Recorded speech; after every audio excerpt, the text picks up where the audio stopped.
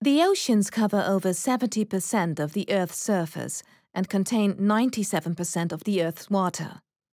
In the shallow shelf seas, such as the North Sea, the depth ranges from about 30 meters in the south to about 800 meters in the north.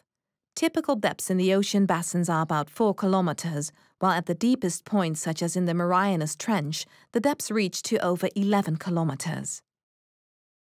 The oceans form a global reservoir of heat from solar radiation.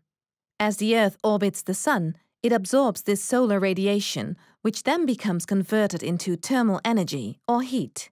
At higher altitudes, the angle of incidence is increased, resulting in less intense irradiation and reduced heating. This effect can be seen in the global sea surface temperature.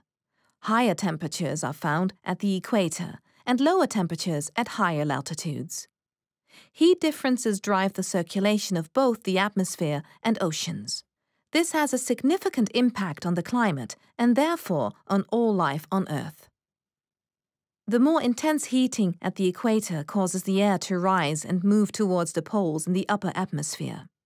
Here it cools and descends. The complete cycle forms a convection cell. On a stationary Earth, the convection cell would extend from the equator to the poles.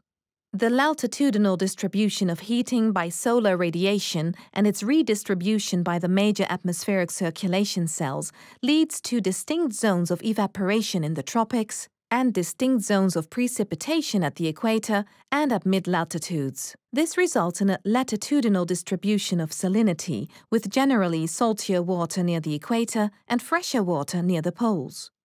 In addition, in semi-enclosed seas, such as the Mediterranean, excess evaporation can lead to increased salinity. In regions near the equator, a band of lower salinity is also found due to the excess precipitation.